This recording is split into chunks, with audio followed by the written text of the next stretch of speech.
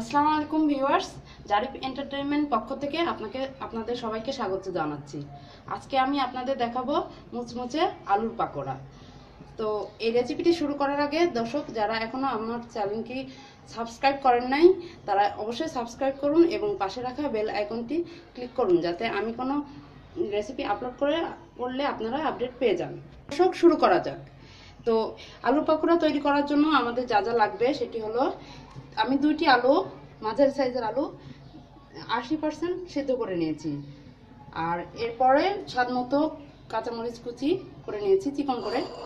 তারপর 1 কাপ পরিমাণ পেঁয়াজ নিয়েছি চিকন করে কুচি করে।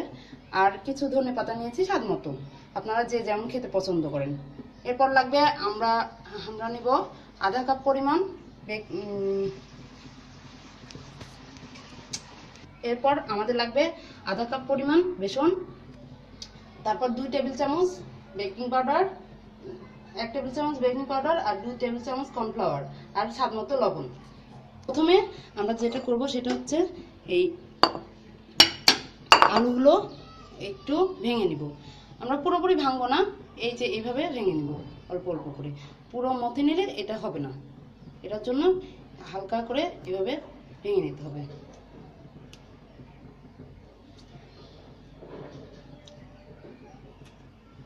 ছোট ছোট করে ভেঙে নেবেন। হ্যাঁ, এখন আমরা এই পেঁয়াজ এবং এই কাঁচামরিচগুলো নিয়ে এই যে একটু মেখে নেব এবং সাথে ধনেপাতা একটু মুথে নিয়ে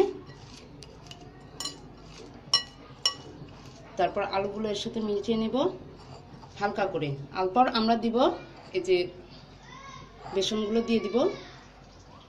বেসনগুলো দিয়ে এই যে আলতো হাতে নেড়ে নিচ্ছি। বেশি মথা যাবে না, কারণ বেশি নরম হয়ে গেলে সমস্যা হয়ে যাবে, সুন্দর হবে না। এরপর আমরা দিচ্ছি 2 টেবিল চামচ পরিমাণ কর্নফ্লাওয়ার দিয়ে দিচ্ছি।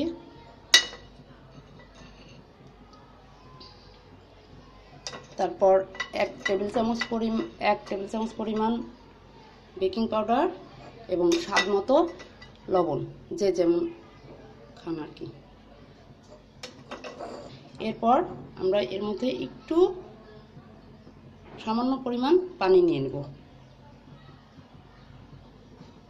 নিয়ে এভাবে মাখাবো। হ্যাঁ, এখন আমাদের মাখানোটা শেষ হয়ে গেল। দেখেন এইরকম করে আপনারা সবাই মাখিয়ে নেবেন। আর এরপরে আমি একটি প্যানে তেল দিয়েছি।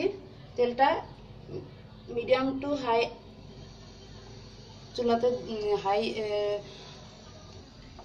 এরপর আমাদের তেল গরম হয়ে গেছে এবং চুলার আঁচটা আমরা মিডিয়ামে রেখে একটু একটু করে এই যে তেরা বাঁকা করে দিব। এই পাকোড়াগুলো যত তেরা বাঁকা হবে ততই মুচমুচে হবে, আমরা কোনো শেপ করব না। ছোট ছোট করে আমরা দিব, দেখুন এভাবে। এই যে হচ্ছে, এটা 3 মিনিট ভেজে নিয়ে আমরা উল্টে নিব। এরপর ভাজা হচ্ছে দেখুন। এখন আমরা এই পাকোড়াগুলো একটা একটা করে উল্টাইয়ে দিচ্ছি।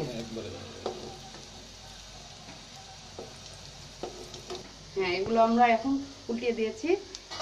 এরপর উল্টো পিঠে যখন এই ব্রাউন কালারটা হয়ে আসবে তখন আমরা এটা উঠিয়ে নিব। পাকোড়াগুলো উঠিয়ে নিব। দেখুন একদম সুন্দর পারফেক্ট একটা কালার চলে এসেছে। এই যে একটি বলে আমরা কিচেন টিস্যু নিয়ে এরপর উঠিয়ে ফেলবো। আবার দিয়ে নিচ্ছি নতুন করে। আমি যে একটা একটা করে উল্টিয়ে দিচ্ছি। হ্যাঁ, এই তো আমরা উল্টিয়ে দিয়েছি। আবার এরপর হলে আবার উল্টিয়ে তুলে নিব। আমাদের পাকোড়াগুলো হয়ে গেছে, আমরা এগুলো উঠিয়ে নিব।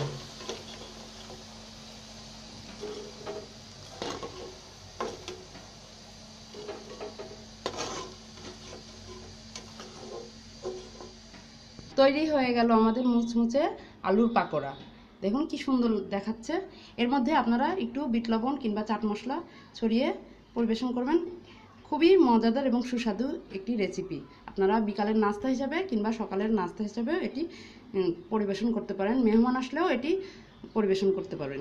তো দর্শক, আমি যেই রেসিপিটি দেখালাম আপনারা অবশ্যই তৈরি করে এটা খাবেন এবং সাবস্ক্রাইব করবেন। তো ধন্যবাদ।